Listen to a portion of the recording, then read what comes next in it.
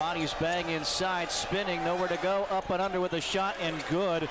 Pretty good 32 second half. Pruitt left corner, actually Malinowski rather in the corner, drains a three for 21-point lead. Driving off the glass and scoring is Pierce.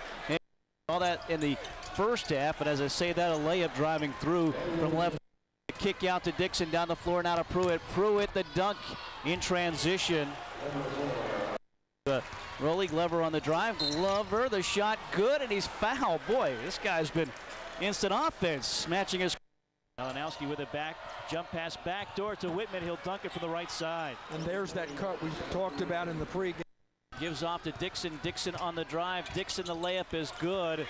Again, almost knocked away by Talley. Right side Pruitt, feet set. The three on the wing is all net there. Hands off to Pierce. Pierce almost carries it, flies in, and banks it in. Justin